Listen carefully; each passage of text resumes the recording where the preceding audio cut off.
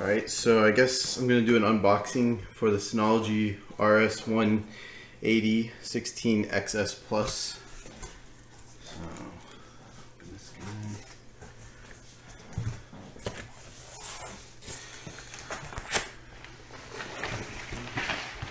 Got a few cable things in here.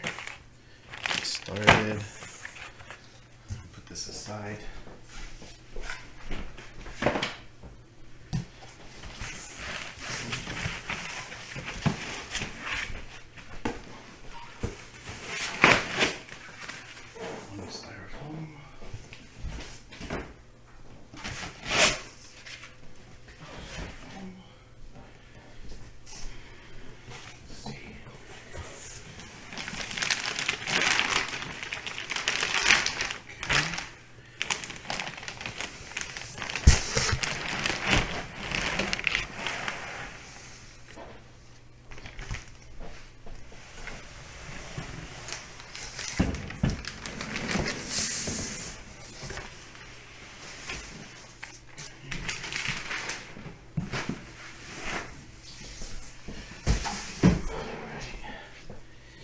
So it looks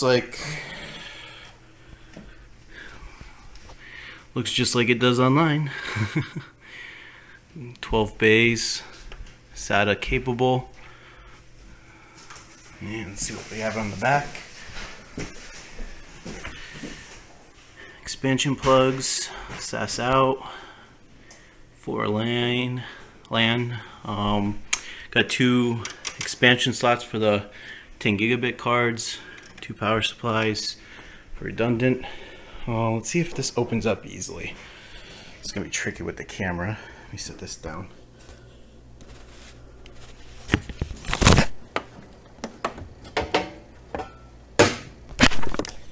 Yeah, so just pop this panel open. These are the hot swappable fans.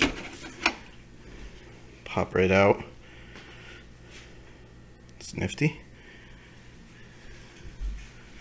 Easy replacement. So, alright, I'm gonna install the RAM and NICs, and that'll be a separate video. Alright, so here is it completely opened up. Took out the CPU heat or the air guiding plastic piece.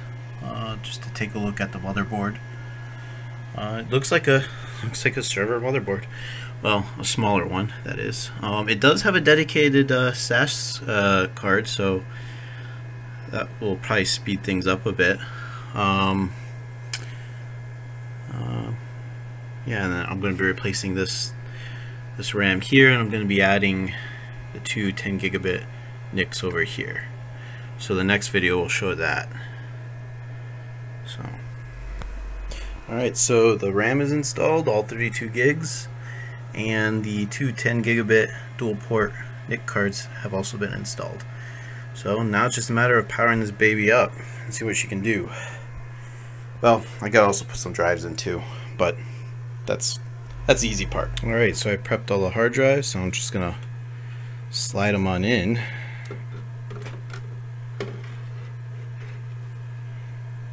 One at a time.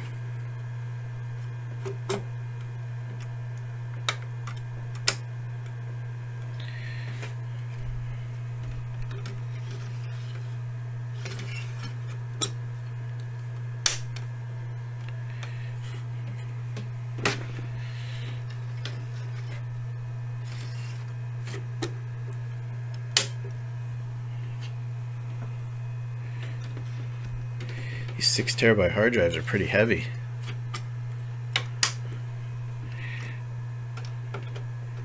Can't wait for that 16 terabyte SSD. Solve all these spinning disk problems. Alright, so all 5 are in. I'm only doing 5 drives for now. I guess now it's time to boot her up. Okay, it's up and running. Sadly, the RAM I got was not compatible with it. I'm hoping I'm still within my return policy for it. But small little glitch, but nothing impossible to work around. Let's not too loud. There's a hum to it, but it's not like jet airplane loud. So it's manageable. 2 lights on the power supply, indicating power supply health. Installing the latest Station Manager now. Alright, so it's installed. It's right here. Pulls all the way out. Oh, now I locked it. Hold on. Okay, so now I'm going to turn it on. It's new home.